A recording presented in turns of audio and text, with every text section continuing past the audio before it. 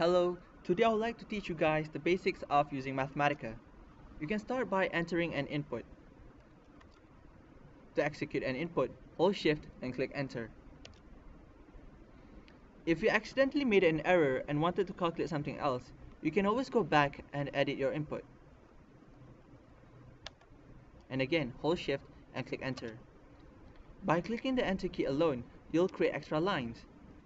This is useful for executing multiple lines of inputs at once. For example,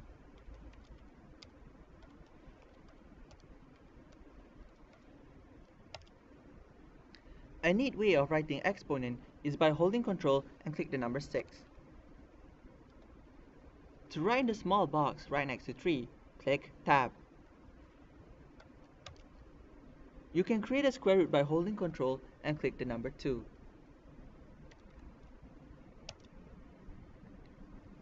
Alternatively, you can write an uppercase letter I, and that will give you the same result. A fancy way of writing the imaginary unit I is by clicking Escape, I, and Escape. There are also other variables used to store mathematical constants such as the Euler's number, E.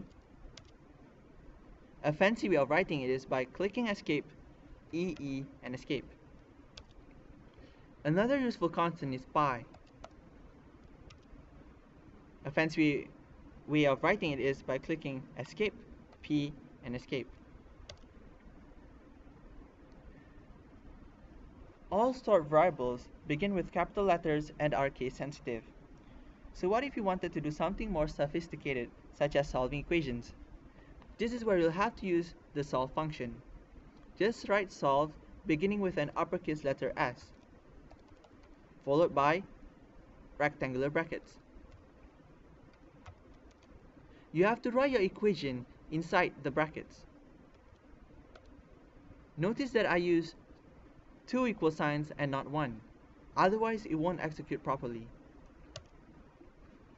Since there's only one variable, Mathematica assumes you're solving for the variable x. What if there's another variable, let's say y? If you wanted Mathematica to solve for the variable x, you have to write it explicitly, like this. To solve simultaneous equations, you do the same thing.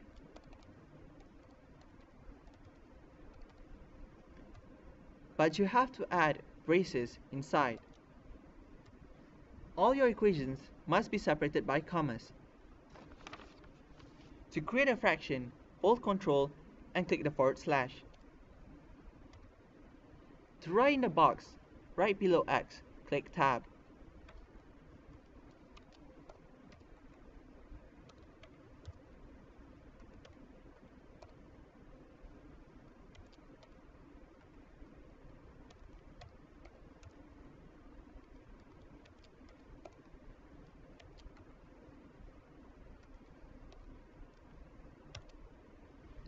To obtain your answer in numerals, you have to add 2 // and an uppercase letter N.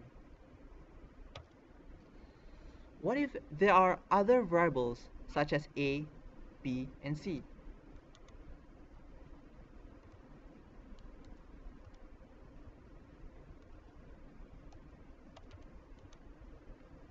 If you still want to solve for x, y, and z, you have to write this explicitly.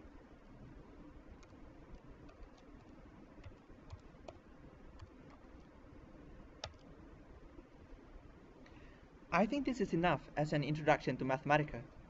I hope you guys have found this useful, and thanks for watching.